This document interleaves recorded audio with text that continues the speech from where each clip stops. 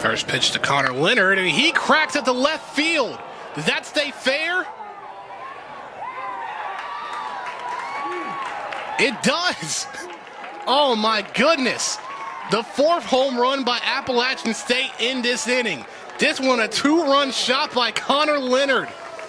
And right now it just seems like the Mountaineers just cannot go wrong with anything. Everything looks sweet to them, and they're making contact, and they're just swinging at everything. The 4th home run for Leonard. That one had to take an extended look at that. Almost went across the left field foul line, the foul pole, I should say.